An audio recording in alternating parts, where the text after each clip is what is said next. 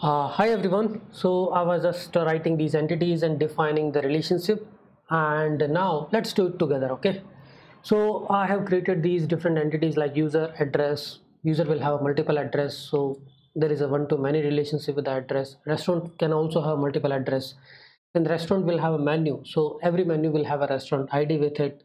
And now you have selected the items from a particular restaurant and you are putting them into the cart. You are already logged in user, right? Let's say we are designing the system where you have to log in first. Okay, so we will maintain the cart, which is a temporary because cart will become order in the meantime. So we will have the menu id will point to the foreign key in the menu table. There is our menu table. Yes, so here we will define menu.id. Okay, user ID will be a relationship with the user ID because this user is putting these items in the cart. And there is a restaurant ID because this item I have picked up from this restaurant. Okay, so this is the cart ID. Now whenever you log out and log in again, you will see this is the current cart until unless this is empty. And once you put the order, once you click onto the checkout and do the payment, then this cart will become the order, right? So let's remove this order to the order status to order, and here this menu list will be your cart ID. Okay, here we will have the relationship with the cart because in cart you might have selected the 5 food items. Okay, and now you are actually making the order for it. Order status, restaurant ID, you don't need to maintain the order I'm putting, so the user ID is required there.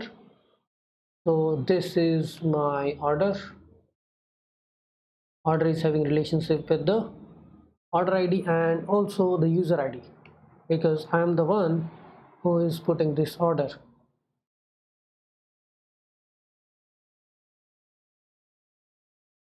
Okay, we may end up normalizing these tables further.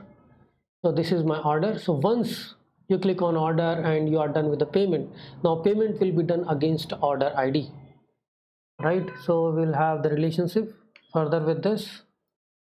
The order ID will have a relationship with the order table, and payment status, this is fine.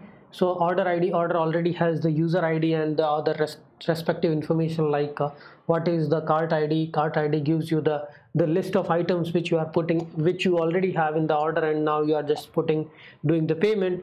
Order status is like delivered, pending, or these different status we will have as a enum. Let's put it as a enum. And then the payment will be done against particular order, right? So order ID and the payment status. So here this will also be enum. Once the payment is done, then we will start the processing for the delivering, right? Then we will raising the notification, and all the notifications will go against one particular order, right? So notifications of order ID and to whom we are sending this, right? So it can be the user. Restaurant is also restaurant owner who is logged in is also a user, right? So we'll define the relationship that whom you are sending this notification, for which particular order you are sending this notification. So the restaurant will also see, okay, this is the order that has been done by the user. Now I will accept it, start processing it, and once the notification is raised, what restaurant owner will do is, it's not restaurant owner, our system will actually send a notification to the nearby delivery guy to do the pickup and the delivery of this, right? So there will be a notification is already being raised against a user ID and particular order. So there will be another notification for the Swiggy delivery guy. Okay, this is the order, and this order ID will have the information. Okay, this order is for this restaurant, so the delivery guy will reach there, and this is like a message or comment or description or something like that, some information which will tell us what action need to be taken. And these notifications can target to the end user who has put an order, like your order has been accepted, now delivery guy has reached to a restaurant, all these kind of notifications, right? And once the payment is done, the bill will also be generated. right? So this is a payment bill ID. Bill doesn't need to be associated with the order. So this is an independent bill, and you can finally, when you are actually sending this order with the delivery guy, then you can have the bill ID which will be sent, right?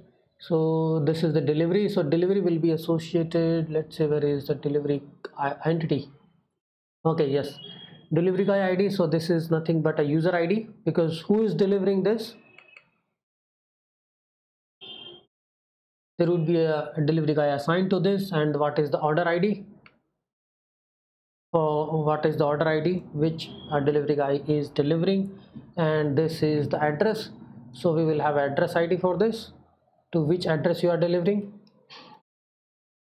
Okay, and the user to whom you are delivering. You don't need to do no more information on this, but yeah, your delivery is like a central entity, and it's delivery guy, whom I'm sending this order, what is the user address, what is the bill ID. Yes, that is also important.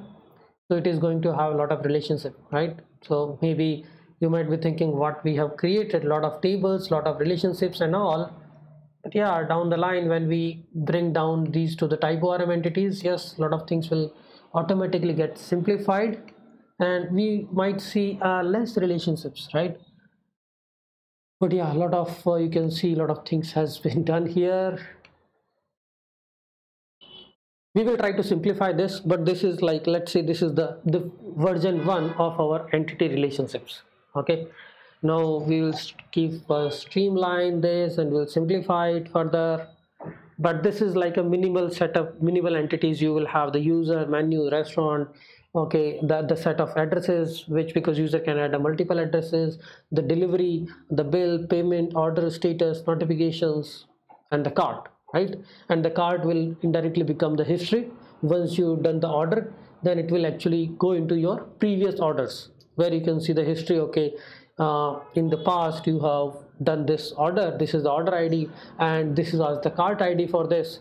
In the cart ID I ordered, okay, one dosa, one uthapam, and all these items. Okay, thanks everyone. So now I will actually start doing the baseline of my services.